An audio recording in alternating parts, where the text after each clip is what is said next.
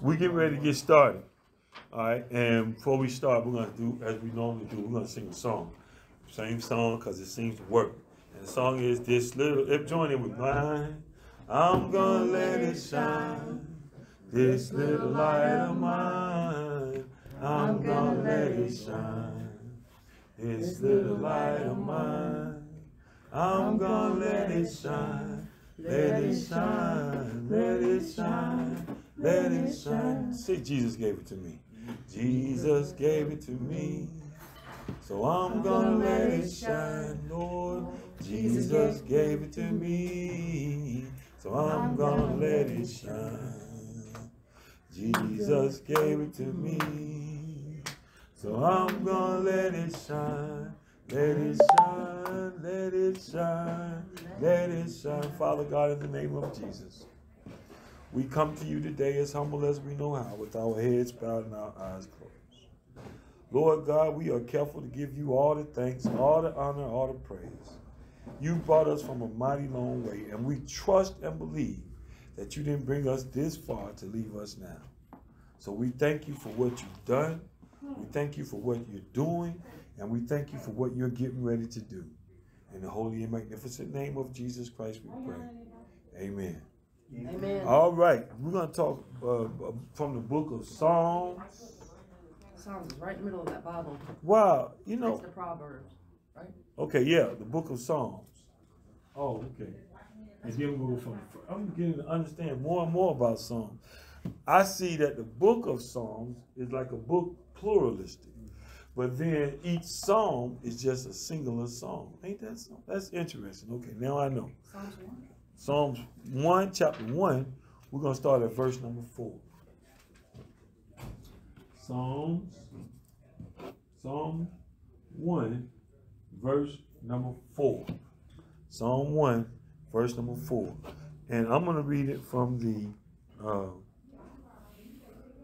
King James Version. And it reads, "The ungodly are not so, but are like the chaff, which the wind driveth away."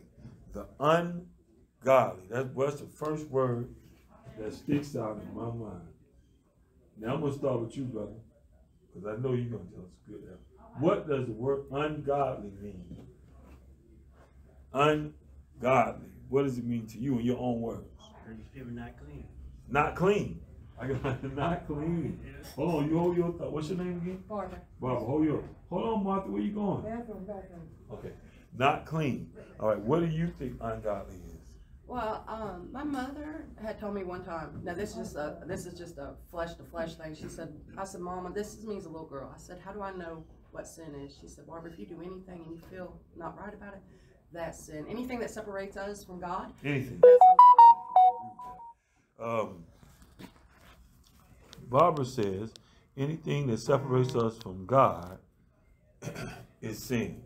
That's a good explanation of what sin is. But what I'm trying to figure out, what is ungodly? What do you think ungodly is? Okay, so that's right there. I mean, ungodly, my biggest thing is the false idol thing.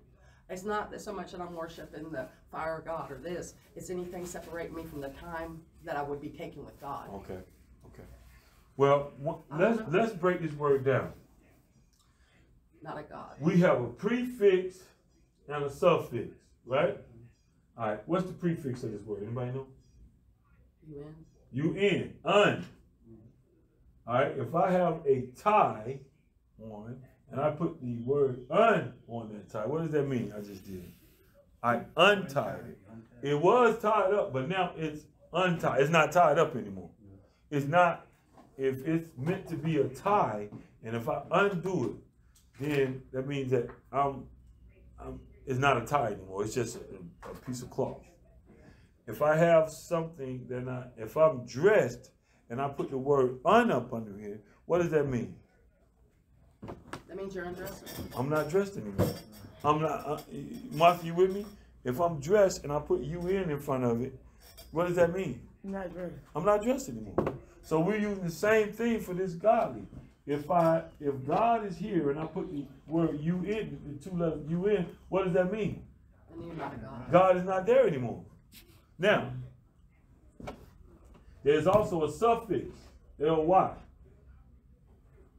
What does that mean? What is, okay, let's use it in a sentence. He was moving quick, ly, quickly. She was moving slow, ly. That means, now that turns, the ly turns it into an action word. Everybody understand what I'm saying? Mm-hmm. So first we see, if I just say ungod, that's not really an action word. Moving away from God. Right. Not only are we not moving away from God, right? Okay, in other words, it's not just moving away from God. It's like saying, it's like if I say you're invited to the party, right? But if I put that word you in front of it, the letters you in front of it, what does that mean? You're uninvited to the party. I don't want you at my party anymore. So what this is saying is we are moving and we don't want God as a part of our movement. Everybody see what I'm saying? We are doing something, but we want to make sure that one thing that we don't want being a part of it is God. Everybody understand what I'm saying? Hello? So everybody understand, ungodly means that we know God, we have identified God, we realize that there is a God out there, but we don't want him in our movement. You understand? When you get there, you in pretty big trouble. You know what an ungodly person looks like? Somebody thinking they're getting away with something. They know better. See, they have God in it, but they think they're getting away with it. They call it being sneaky. You know. It's like if Sister Barbara, right, was standing over there, and we said, "Nah, we got to do this." Actually, Barbara, I got to do this. I can't. I don't want to use imagination. Let's actually do it. Barbara, stand over here. Okay. Now, Barbara is going. I'm going to say, Barbara, come and stand right here. Okay. Does everybody see Barbara moving from that place to that place? Now, I'm going to give Barbara my jacket. Turn around and hold this jacket up, Barbara, in front of you. All right? Now, no. And so they can't see. Like, put it between you and them. So like that. Like blocking their vision. You can't see them, and they can't see you. Now, Barbara, be careful and walk back to the other side of the room. Keeping that jacket up so that they can't see you and you can't see them. Here is the question. Do you see Barbara moving across the room? Hello? Mm-hmm. Thank you for that demonstration. Mm-hmm. Even though she had something blocking, attempting to block you from seeing her and her from seeing you, you seen her walking across the room. Hello? Mm-hmm. That's because God is there and we putting something up as if he don't see us, and yet we're moving the way we want to move. Mm. God sees you. Understand that. Don't think that, oh man, I don't see God right here. I don't want God. You know how we go in the dark room, cut the lights off, Martha? Or we go out of town to do whatever we got to do. Oh, you know what I'm saying. We go to a particular hotel where we don't think nobody know us. Or we go over to our friend's house where can't nobody find me over here. Or we go out in the woods. You know what I'm saying, Martha. We try to hide. Well, really, what is not, it's not that you're hiding, Barbara. You're not hiding from Martha. You think that when you do that, we're hiding from, because I don't want Martha to see me, because if she's going to say, why are you doing this? You know, I don't want my mama to see me because she's going to say, why am I doing it? We're not hiding from, that's not who we're really hiding from. We're hiding from God. You see? And if you're hiding, it's because you know better. Yeah, you know better. There's a connection that you have with Martha that somehow God is in that connection. Because you ain't really worried about Martha knowing what you're into. You more worried about God. So what you're trying to do is be ungodly. Because I've got to do what I've got to do. I can't. Like you made it good. You said it's being not clean. I got to be dirty. I got to keep my dirt. But I don't want everybody to know I'm keeping my dirt. So I'm moving ungodly. Now, this particular scripture talked about, he said, the ungodly are not so. What are they not? They're not profitable. They're not, I don't know if you guys look at the Dow Jones report. Anybody know what the Dow Jones report is? Stock market, exactly.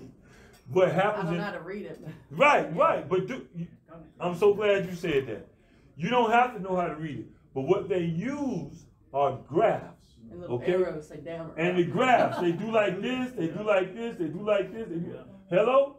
Yeah. When it's a profitable market, which way is the line going, Barbara? Up. We are not, when we are hiding from God, the Bible says this is the way that our line is going. Is not profitable. Everybody see what I'm saying? Our line is going down. Why? Because we are trying to continue what we're doing and hide from God. Come on now. Don't act like I ain't telling the truth, because I'm telling the truth. You don't have to like what I'm saying, but that don't make me not be telling the truth. Now,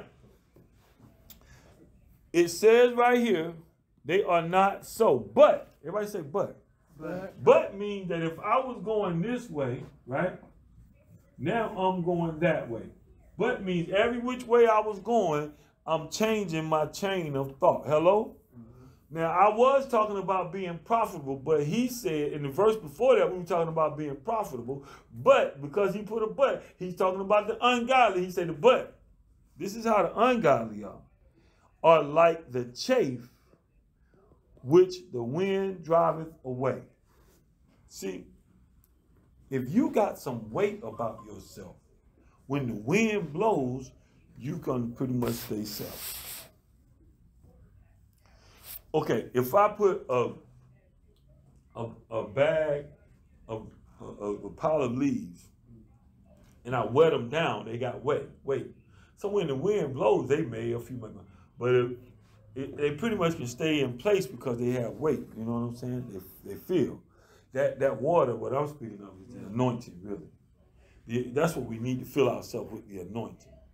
But when we are not filled with the anointing, when we're working in an ungodly fashion, we are like dry leaves. That's chaff. That's a dry leaf. And when the wind blows, what happens when the wind blows and the leaf is dry and all of that? It just blows your way. Who knows which way the next wind is going to blow? Nobody. That's just like an ungodly person. Who knows what Barbara is going to do next when she's operating in an ungodly fashion? Barbara don't even know. So what does Barbara need to do differently to make sure that when the wind blows, even if it blows her, at least we can pretty much say she's going to go in the direction of the wind. At least we can say that. You know, like a sailboat, at least we can put our sail up and we can expect the boat to go in the direction of the wind. But if you're ungodly, we don't know which way you might go. What does Barbara need to do? She needs to anchor herself. Right? That's an anchor. She needs to anchor herself. How does Barbara anchor herself? And they told me I only had 20 minutes a day, so I got to get ready to close it down. Barbara anchors herself by accepting Jesus Christ as her Lord and Savior.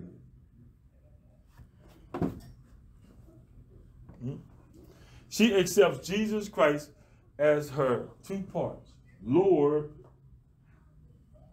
and Savior. Okay? That's how, but I'm just using you as an example. You're good. That's how she anchors herself. She says, now, Lord, I need you. Like I think you were just explaining to me, you had a lot of stuff going on. So what you had to do to get this stuff from driving you like a chaff, first you had to stop operating in an ungodly manner. You know, now all of us still working on that. I'm still trying to get it. So don't act like you ain't trying. We all trying to get us. But I'm just trying to explain to you that the more you be ungodly, the less anointing you have, and the more the wind is going to drive you away. Everybody tracking with me? Hello? Yeah. So we're trying to get some God in you. How are we going to get God in you? We're going to get God in you by you accepting Jesus Christ as your Lord and Savior. Barbara, you just explained the situation to me that's very dangerous, okay? When people use the word of God to control you, and they use it in error, and I'm not saying in error, right, but if they twist it or taint it, that becomes very dangerous. Yeah. And wait, let me finish. And what happens is, when that happens, and I think you explained to me, it was a cult. That's how cults are started. There's two separate things going on. I came out of a cult, and now I'm doing a regular Bible study with the Church of Christ. But this is not, okay, it's my journey in my spirit, but God, they instilled this in me when I was a child, not the cult. Okay. Not the cult. I got mixed up with that a couple years ago, and I'm just coming out of it. I don't want to be in something else that grieves my spirit. They're telling me that you got to get baptized with that church, and then turn around like the Church of Christ is the only church. Yeah, we're the church in the Christ, but that particular church, it just. Well. But I don't want to turn. Hold on. Let me just say this. Understand something. Okay. Anytime I'm an organization, okay, I have to set up different rules and regulations. Every organization has rules and regulations. Barbara, if you're going to get your life on track, you have to have rules and regulations for Barbara. Right. Now, those are their rules and regulations. Right. I'm not going to speak on whether they're right, wrong, but I am going to say this, that you personally need Jesus Christ to save you. Right. And that, like you say, this is a personal thing. It has nothing to do with the church. It has nothing to do with their rules and regulations. It has nothing to do with nothing. I just need Jesus for myself, sis, as your Savior first. After I take on Jesus Christ as my Savior, please understand something. I need some help with somebody telling me what to do next. That's where the organization comes in. Okay. Now, understand, if you want to hear directly from Jesus, and I'm going to say the horse's mouth, that's not a good description, but if you want to hear directly from Jesus, you need to read the Bible. For yourself. Don't let them sit there. It's great to go to Bible studies and get interpretations and how they see it, and even me, how I understand it. But you've got to read the Bible for yourself. But I hear what you're saying. I don't understand the Bible when I see it. Neither do you understand, or can you count how many grains of grass are out there on the street. But God knows exactly how many out there. You will never know how many the count of hairs on your head. You will never know that. But God knows that. So his knowledge is always going to be above yours. So don't read the Bible to say, I need to understand this. No, that's not why you read. You're reading the Bible because you got to have instruction. Now, instruction does not mean that take a left right here, take a right here. No, you need guidance. You see? And when you read the Bible, what happens is whatever your thoughts are, God gonna no, scratch that. Use my thought. Even without you knowing it. All you're doing is reading the Bible. God is going to change your thoughts into his thoughts. So we have to, like I said, if you want to stop moving in an ungodly manner, what we have to do is accept Jesus Christ as our Lord and Savior. First, he's going to pull you out of whatever you were describing earlier. That doesn't mean that he has to physically move you. You can stay in it. But he is going to pull you out in a way of spiritually moving you. You understand? And then after he pulls you out, he's going to tell you what to do. How is he going to do that? He is going to use the Bible. Because he is not going to tell you, but he has said, I'm going to leave, and I'm going to leave one that can be everywhere at all times, the Holy Spirit, the Comforter. That's who's going to come in and say, all right, now let me tell you what to do. The Comforter is going to come in and say, okay, no, stop doing that, bro. Do this. But he's going to tell you through the Bible. Not that you're going to understand what he's saying while you're reading it, but after you're reading it, you'll be clearer and clearer and clearer. Does everybody understand what I'm saying? I have to be a man of obedience. We only had a few minutes today, and it's 20 minutes. So what are we going to do? We're going to wrap up this session. What I'm going to do is I have with me a bottle. I checked. I know I have it. Where is it, bottle? Come here, bottle. In this particular bottle this is olive oil. This is not some mysterious, this is olive oil. Okay, understand, Jesus said that he couldn't perform miracles in his country because people didn't believe. Let's do some anointing. Okay, so what happens is if you think that this olive oil in this particular vase is anointed, if you believe that, and if you believe that I have any level of anointing, if you believe that, then I'm going to take this olive oil and rub it in my hands like this, Okay, hold on, sit down. I want to get no. I need some cleansing. Believe me, we're not gonna. No. I can't let you up out of here without that. No way. That is not the intent. Right? Well, I want all this. Amen. We're going to take this oil right here, and I'm going to simply rub it in my hand. It's not going to make you look like a piece of fried chicken. This oil right here, and I'm going to shake your hand. Oh. After I shake your hand, we're going to pray. And after I pray, we're going to go. And I ask that everybody, if you believe, there shall be a miracle that happens. Let us shake hands.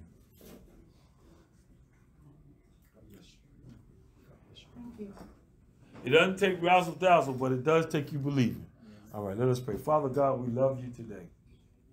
Today, Lord, we talked about moving in an ungodly fashion.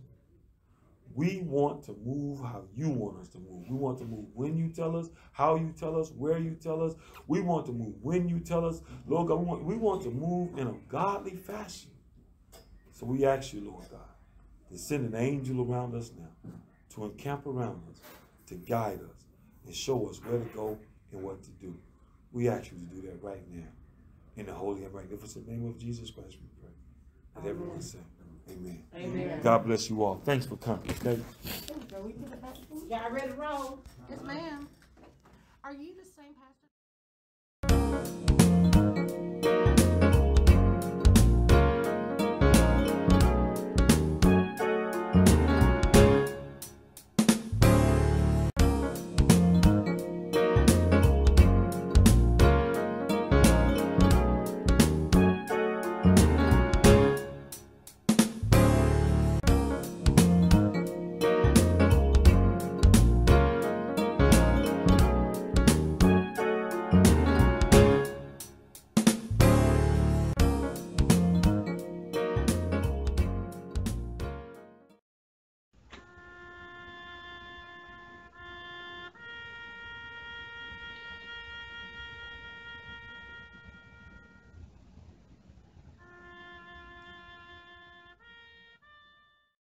Did you know that the majority of people have no will, trust, or power of attorney?